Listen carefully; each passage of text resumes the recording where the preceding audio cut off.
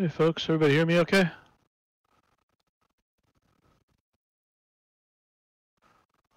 Okay, well, we might as well go ahead and get started. We have a recent viewer update. I think the current one out there now is Mate W that's gone out within the last week. Hopefully things are working well with that. It looks like this this update has gotten our crash rate down to at least close to where we try to keep it. We'd had it a bit under 10% at one point. I think we're running about 11 with the latest one. So, it would be nice if it was lower, but at least it's a bit of a reduction from where we've been for a few months now. Other than that, we've got a bunch of ongoing work with the graphics. The next release we'll be seeing from the graphics side of the house will be the featurettes viewer, which will include some new, excuse me,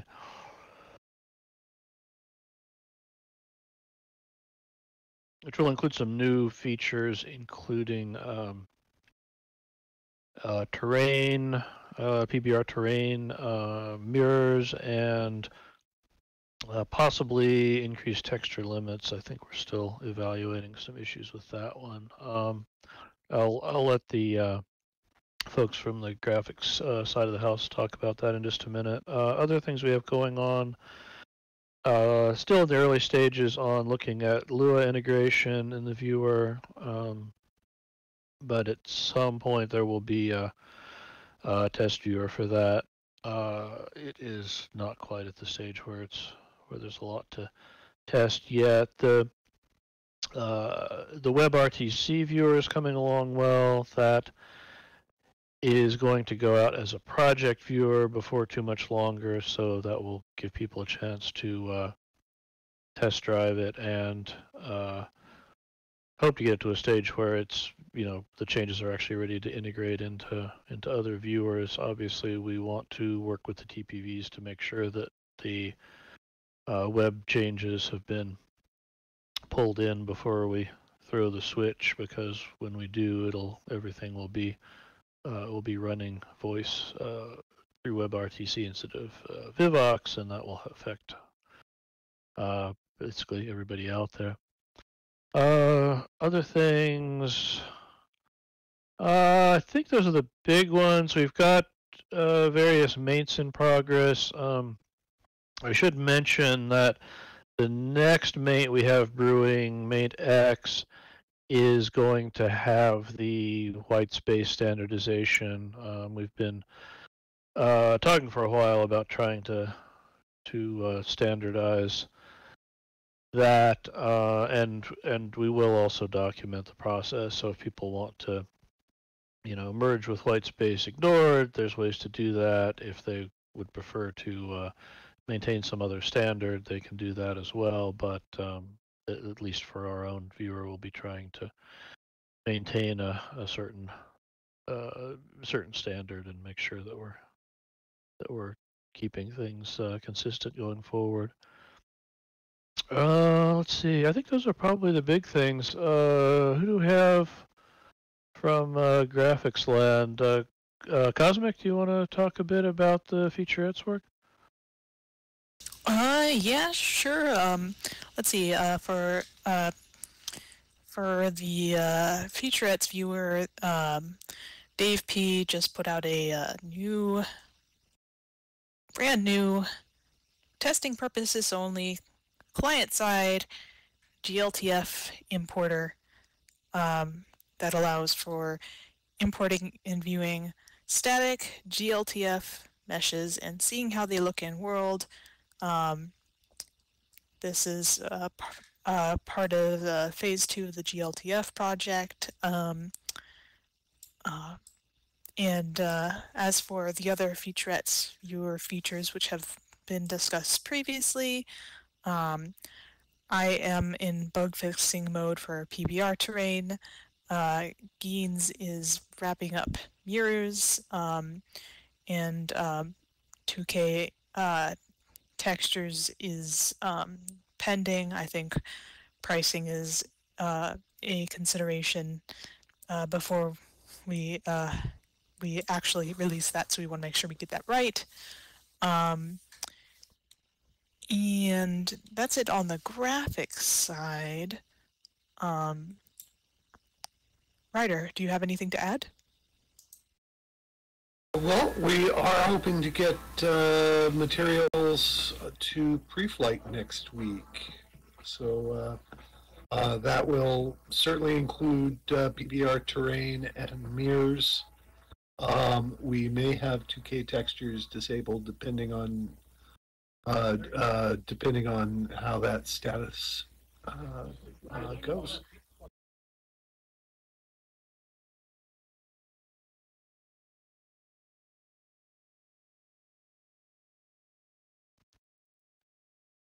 Okay, I think that about covers our announcements. Any questions or other topics that folks would like to cover while you're here?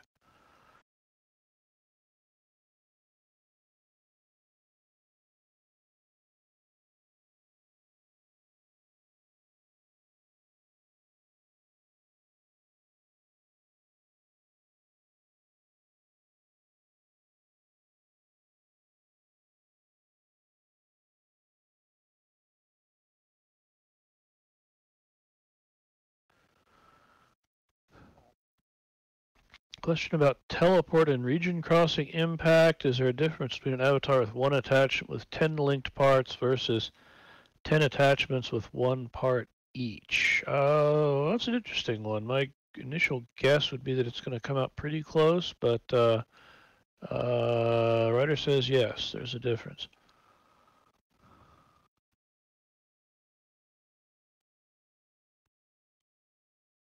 There will be differences in how that's packed and transmitted, but in what context are you wondering? I It think should this be may be invisible. about sort of performance impact. Yeah. I mean, there'd be some performance impact. Um, um, it's hard to say. That's more of a there are if you come to the slug on Tuesdays, that would certainly be the place to get that question answered.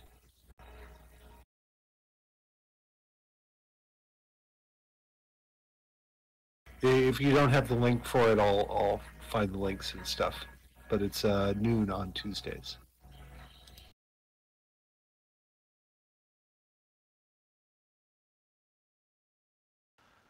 Oh, that reminds me of another topic. We've had requests in Canny, the feedback portal for either meetings that occur during other times of day or changing, either having just a wider range of times or having, potentially changing sometimes. I think the main goal is to make things more accessible to folks in Europe. Curious if there are any thoughts here. I realize you just polling the people who show up at a meeting. You're getting the people who can make the time work at least somewhat, but still, I'd be curious what your thoughts are. Do you feel like this time is working pretty well? Thoughts on potential changes or trying to cast the net a bit wider?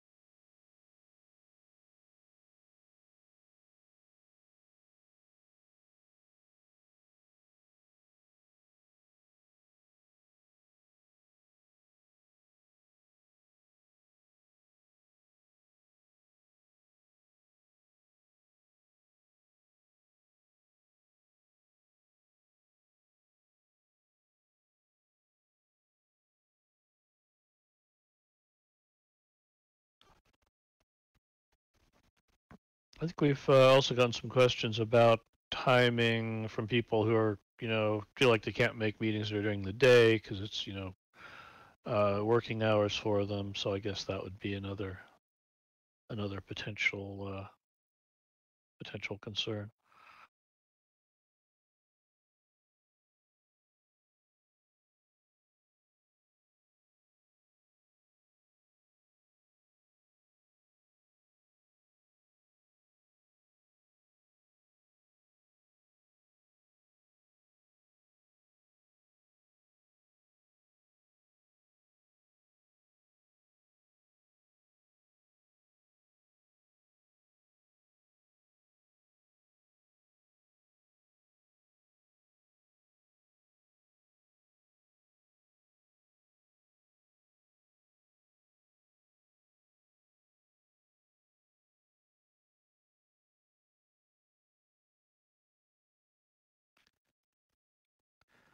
Yeah, we do have a bit of a range of times because we're spread out across 3 time zones. There's a there's the open source meeting uh, on some Wednesdays, which is pretty early. That's I think 7 a.m. Pacific, which is at least working hours for people on the East Coast, but would allow people to get there before work in some cases if they're on the West. But in practice, it's not very well attended. Mostly the people who come are from points even farther east, Europe and Asia.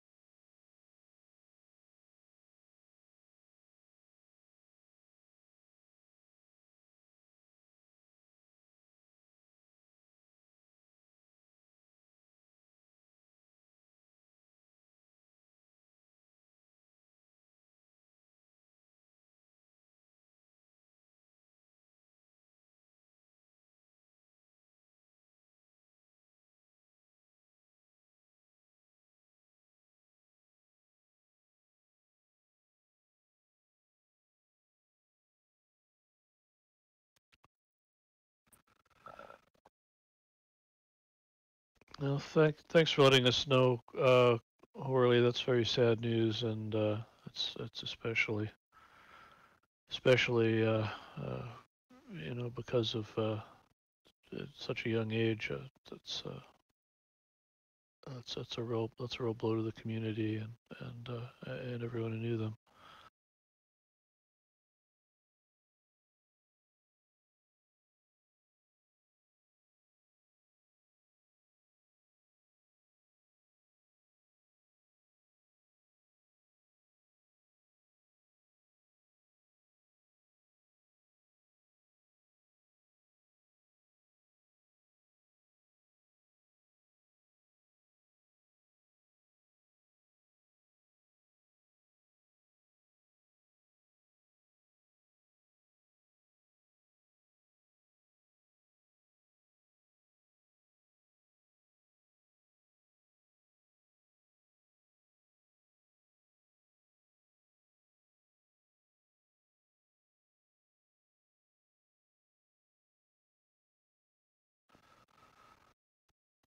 Agenda page. Good question. I have not looked at the agenda page in a long time myself. Do you even have a link for that? Right now we have kind of an internal document that we use, but we don't have something public that actually gets looked at. So it probably would be a good idea to have a way for people to submit questions in advance.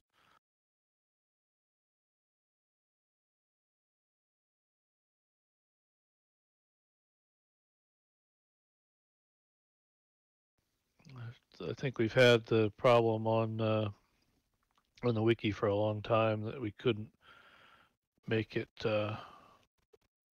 publicly accessible because of a few bad, or publicly modifiable because of a few bad actors. So I'm not sure if it's currently publicly editable or not.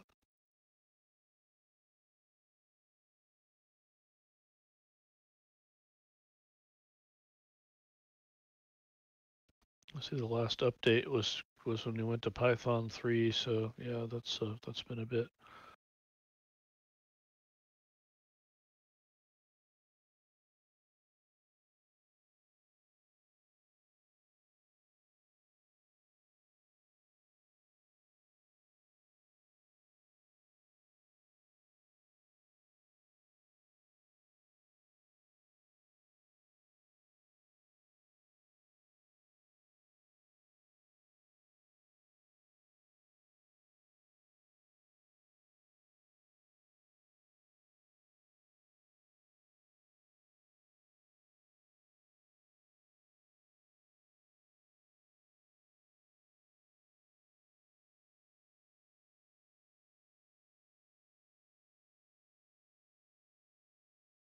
Yeah, so I'm not sure if people in general can add questions or topics there, or if it has to be folks who are already given additional permissions in the wiki.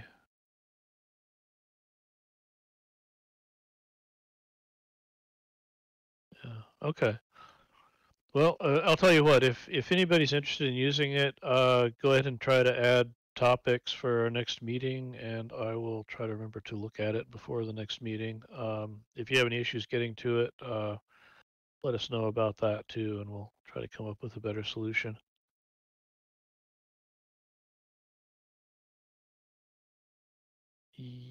Support tick. Okay, yeah, so that doesn't depend on Jira, which is good. Yeah, just to confirm, what were they saying in text? A support ticket with a request for edit access to the wiki is just fine. Okay, that sounds good.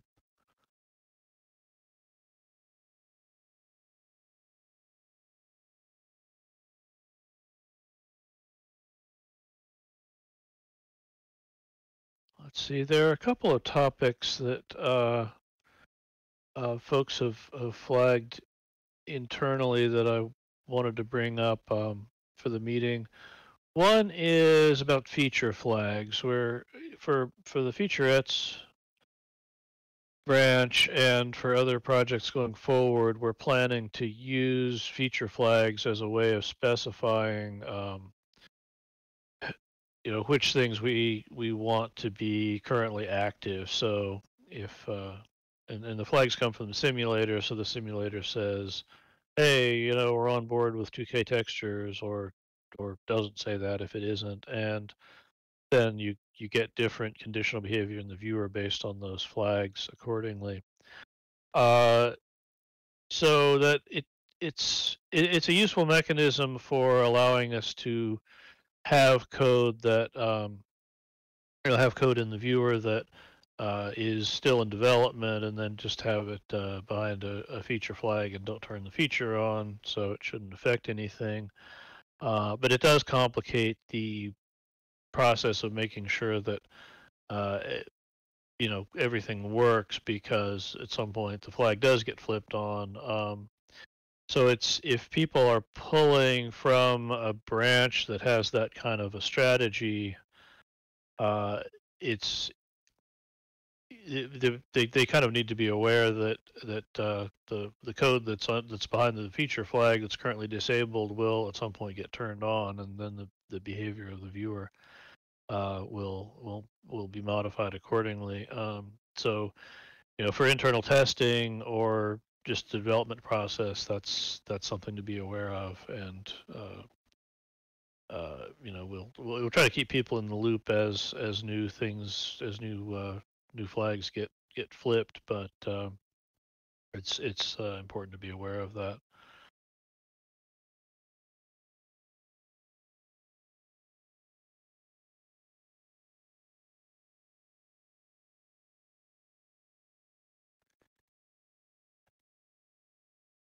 Yeah, that was sort of the old way to do feature flags. That's what we did for like Animesh. Like if a viewer had Animesh support, it would request a fake cap for maybe even a real cap related to Animesh, and if it didn't know anything about it, it wouldn't request the cap, and then we would use that to determine whether it was okay to send the Animesh related messages to that viewer. So the new way to do it is to actually use the simulator features data blob to list feature flags. I think there's some advantages on that just from a process standpoint. It's easier to see things all grouped together, and it's easier to understand the intent. Whereas the cap-based method was kind of indirect, and it wasn't particularly clear what was going on. So I think that's the plan, is to go with that going forward. But in terms of what it buys you, it's basically the same thing. It's just two different ways of conveying the same kind of information.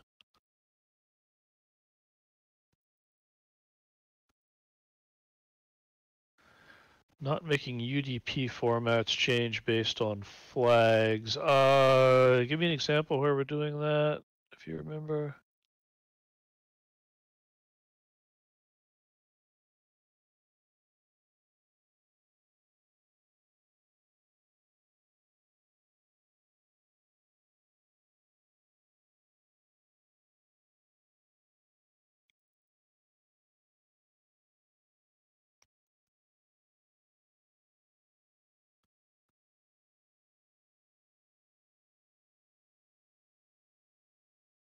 Okay, that's fine, no rush. But yeah, I will. I'll make sure that gets passed along. It does seem like changing message formats is always potentially dicey.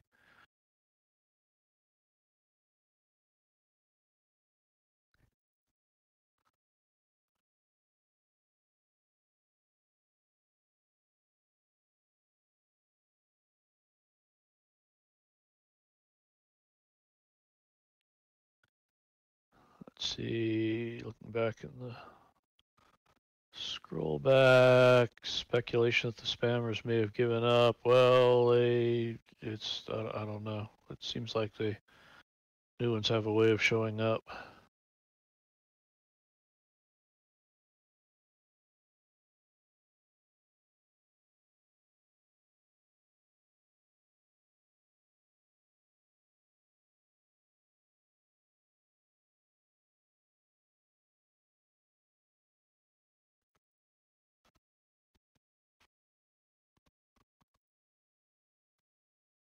Let's see. So the other question that got raised internally was about GUI toolkits. Of course, currently we're using Zui to specify everything for the UI, which it works, but it's certainly not cutting edge at this point. If we were looking to support something else at some point, and we don't have any immediate plans to do this, it's just more in the speculation column. What other toolkits would folks potentially be interested in?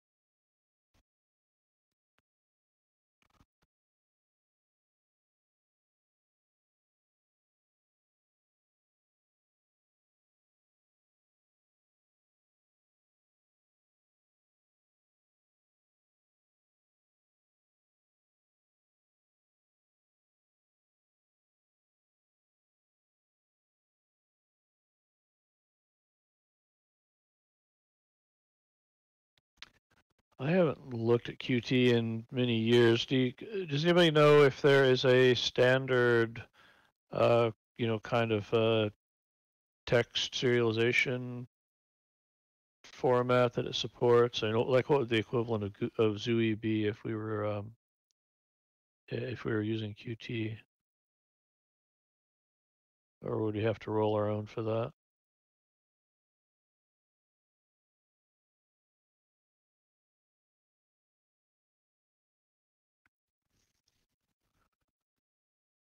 I think that to answer your question, Kitty, I think the idea is not to try and overhaul everything, but be able to introduce something to provide more options. I think there's two primary use case. One is for end user UI, and the other use case is for developer UI for easier debug tools and stuff. I think Lua scripting also came up as a potential rationale for a new UI system.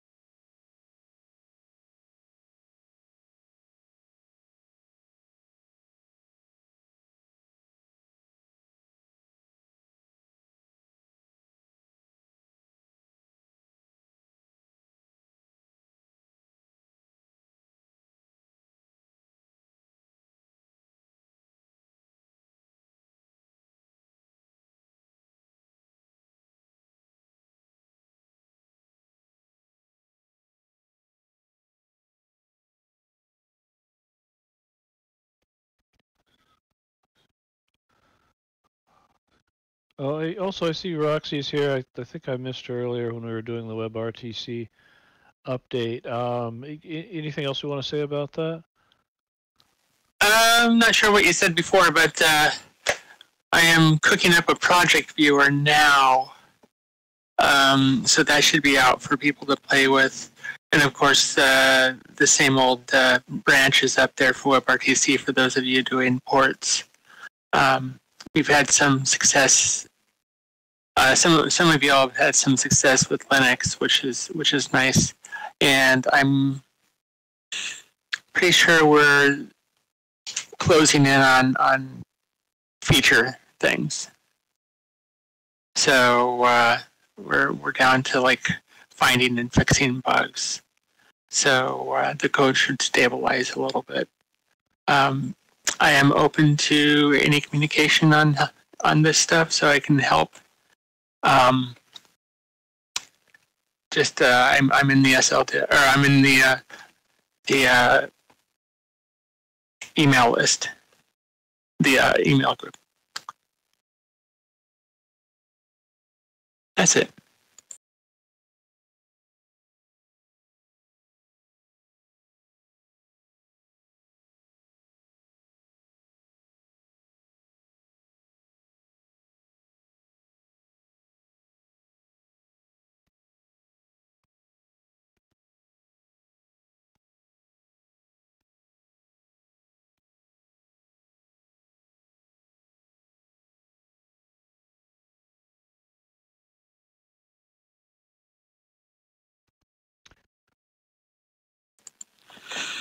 Oh yeah. I did put a something called the Echo Pylon on the WebRTC regions, WebRTC1, which you can go up and talk to, and it'll echo your voice back, so that should help, but doing conference chat and group chat is a little bit difficult unless you have a couple of computers or a couple of friends. So I am all in favor of pylons, and we can schedule something.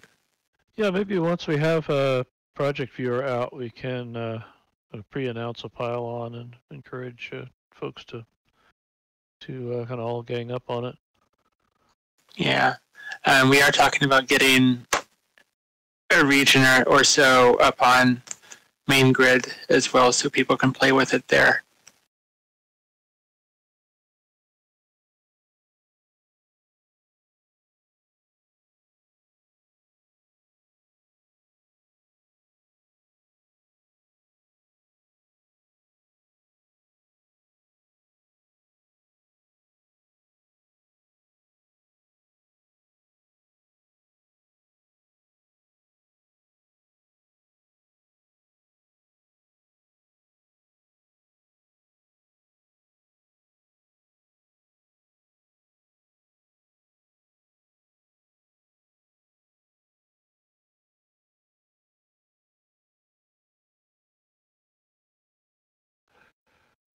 Roxy, do you have any guess when we might have a project viewer build that we could kind of shepherd on its way?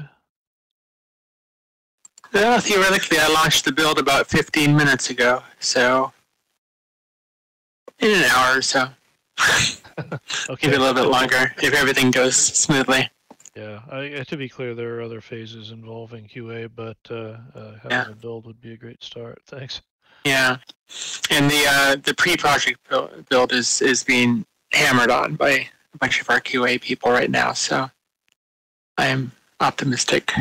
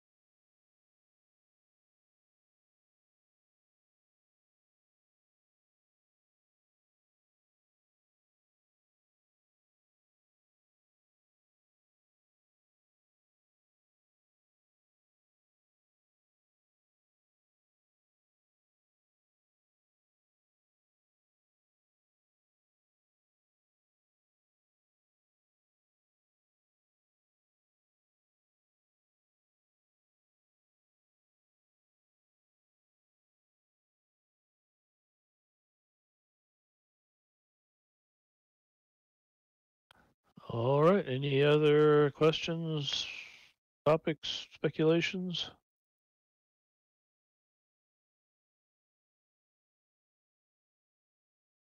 Anybody see the eclipse?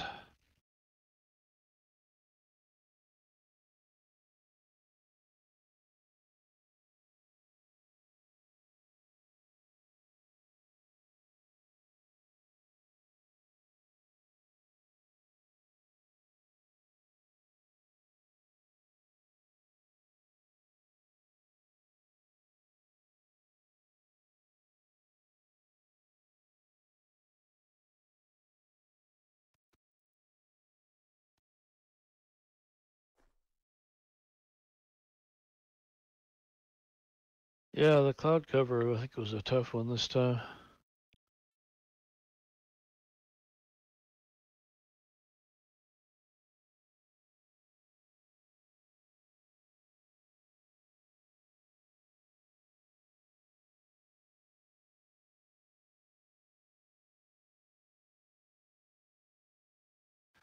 Yeah, thanks, Joe. Yeah, I think normally our process is to add new optional blocks onto messages rather than just additional data. So I'm not sure what the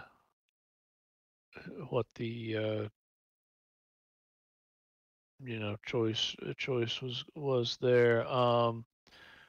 Ryder, do you know anything about the message wrangling on the server side for the appearance message? There was some data added recently. I think it was an extra byte for to help support mobile, which gave the number of attachments that were expected.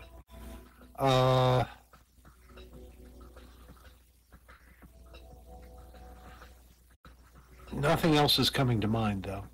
Okay. Joe, what I meant with the optional block is that it shouldn't cause problems for a viewer that doesn't know about the block, because it's not going to ask for the block either. Like, well, if it's expecting a fixed length, yeah, but shouldn't that be handled like kind of block by block rather than just assuming that it's always a fixed length for the whole thing? Optional blocks shouldn't be causing you any trouble. They shouldn't be causing a link there, should they? So that's why I was wondering if one of the changes was not done that way. But I'm not positive. That's certainly possible. But yeah, adding an extra optional block to the message, if the viewer gets, the viewer should get the block, and then or should get the message, and then just stuff it doesn't know how to parse just tacks on the end. Yeah, I know we've used the optional blocks before, and it's just older viewers have just ignored them. They haven't. Yeah, I mean the trick with it should be in the template is that it's in the template on the simulator, but the viewer may not have been updated yet. So, if you're using a viewer that was built prior to that optional block being created, then yeah, there will be extra opaque bytes at the end of the message.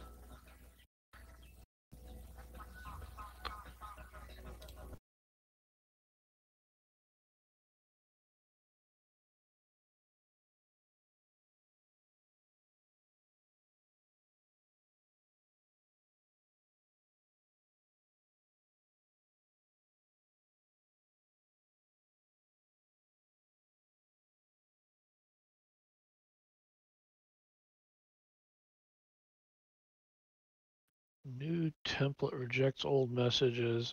Okay, I'm not sure what the template change was, but that sounds kind of odd. I can pass that along. I can do some digging on my end. Oh, okay, thanks.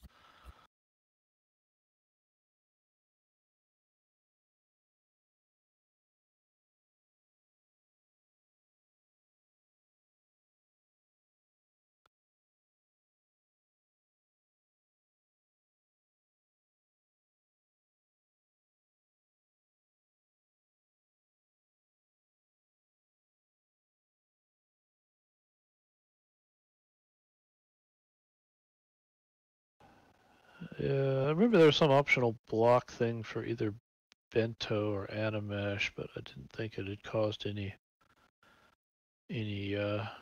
trauma at the time. So I'm wondering if there's something different about the mechanism here.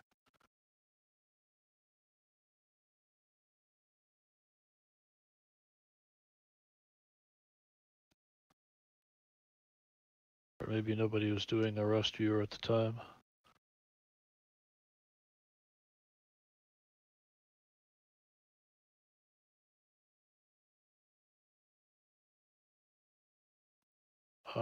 Yeah, I think that's right. For blocks, yes. Or no, variable. Hold on, I happen to have a template open at the moment.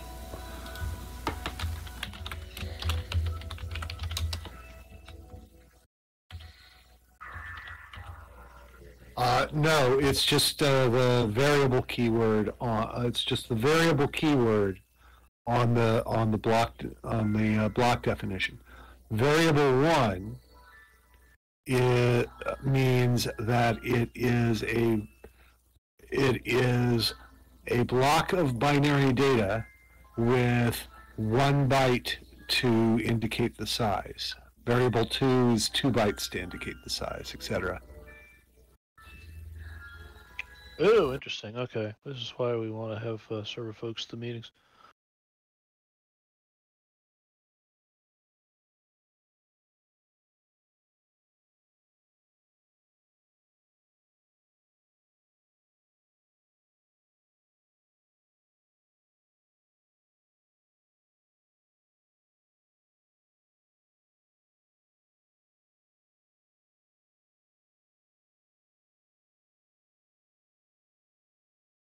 Yes, yes. There's probably a byte that indicates the number of times it repeats.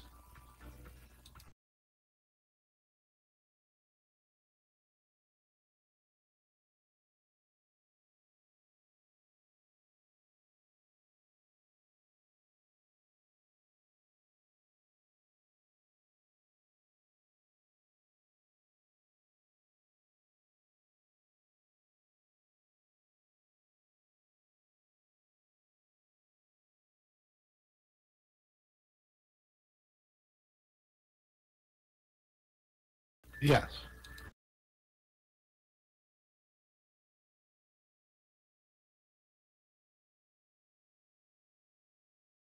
It should get to the end of the known part of the message and then say there's extra data.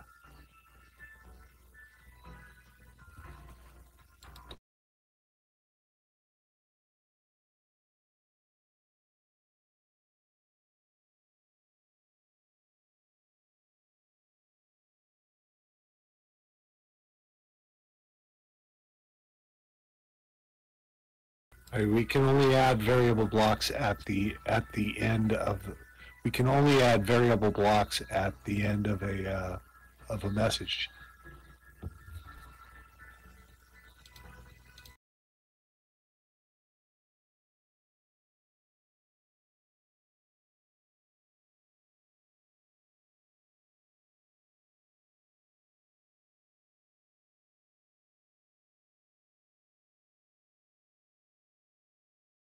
Yeah, we don't do that, I think.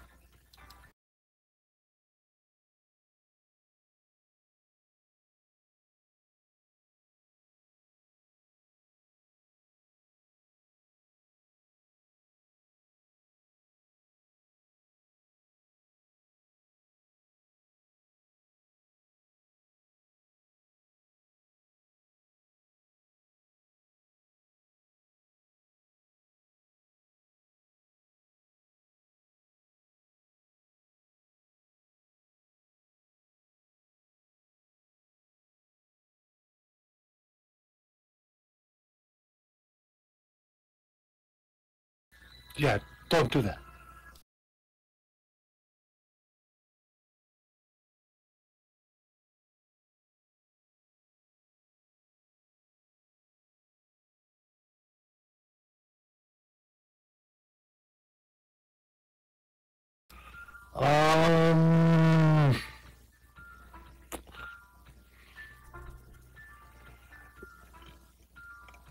That's not always the best way to approach the problem. For instance, you can actually expect a new with Combat 2. You can expect a new variable block at the end of region, at the end of the region info message. We don't want to have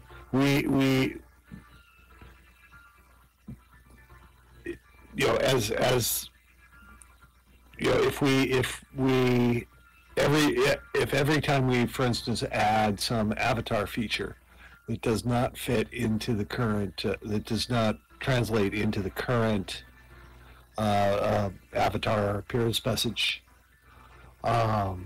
or some new region features. Well, let's stick with avatars, because that's most likely to change, and to be sent frequently.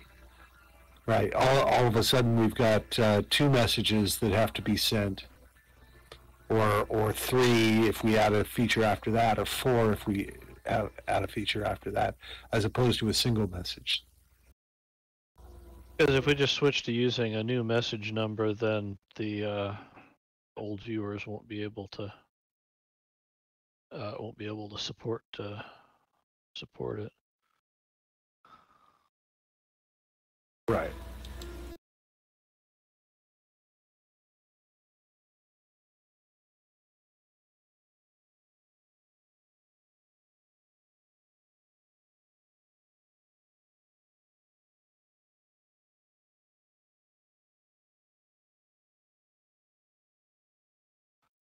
How does adding a new optional block break backwards compatibility for old viewers if we do it that way?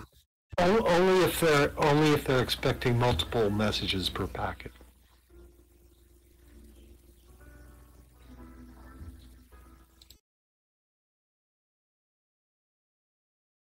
Right. Turn that off.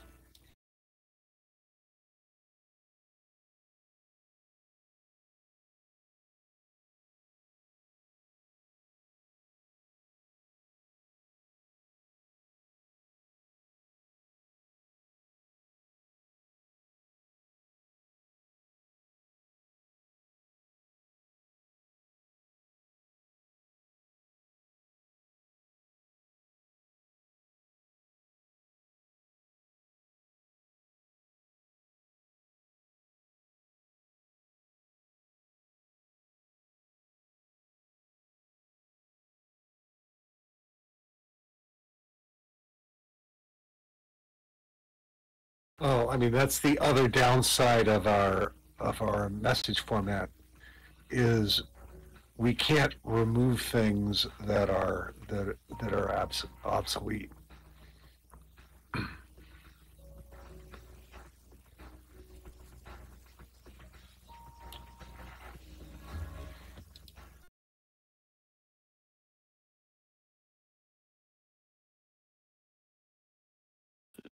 Isn't that the point of variable? That's It may not be present? what variable block means.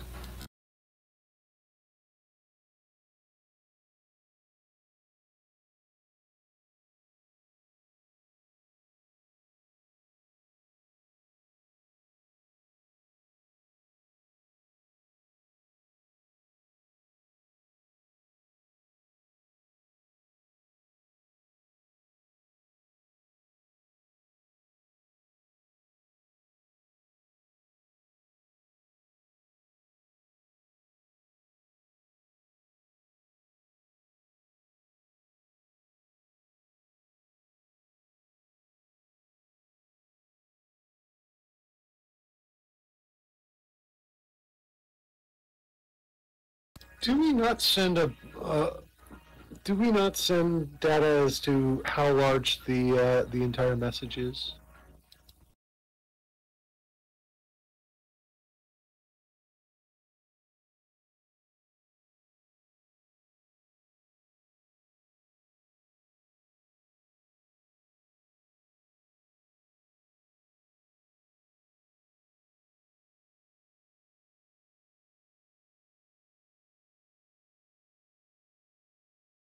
Well, heck. Hindsight.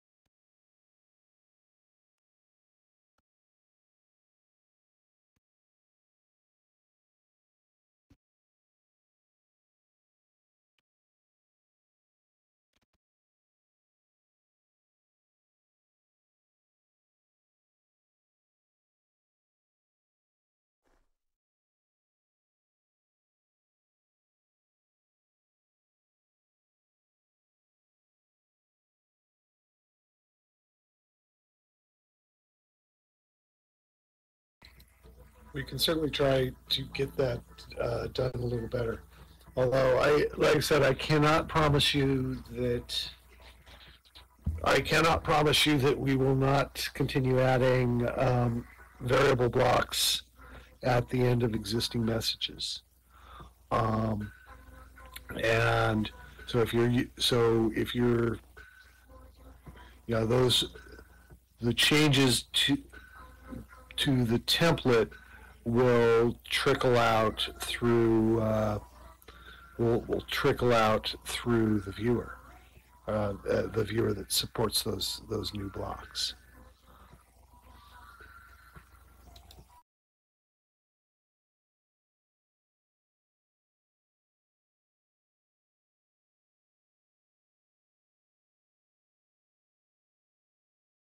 Let's see, I have a question about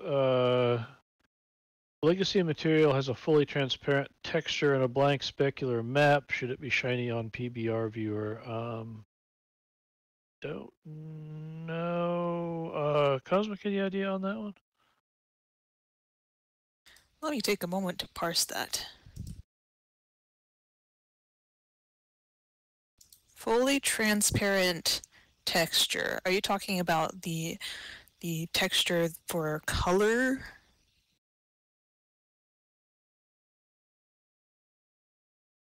I'm going to assume that the case is yes. And a blank specular map. Oh gosh, I don't know enough about Blinn-Phong to say for certain. However, I do recall that there was a change to PBR alpha materials. It used to be that that if there was a transparent PBR material, PBR base color, and then if the blend mode was set to blend, that there would be like a shiny glass effect.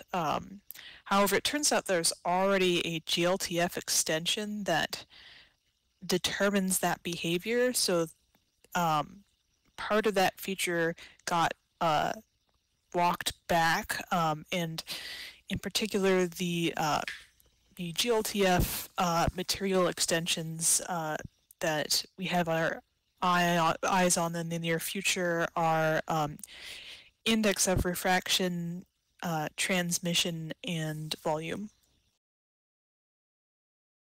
Is the third one.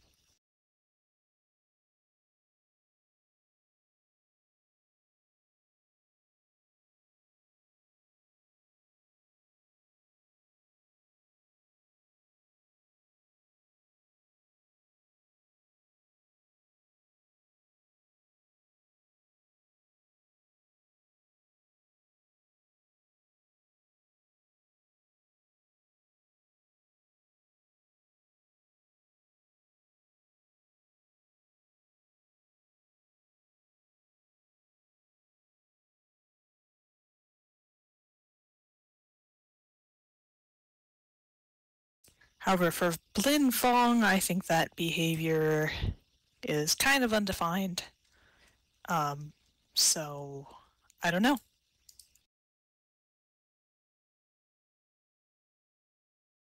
But whatever it is, we're not likely to change it now.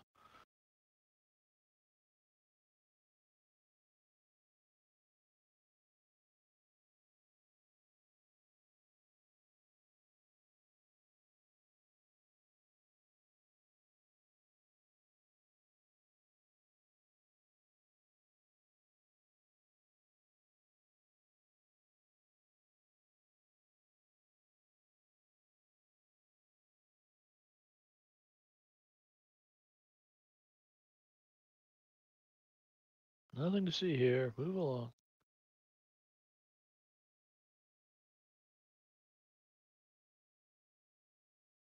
All right, well, we're about at time. Thanks for coming by, everybody, and we will be talking to you next time. Thank you, everyone.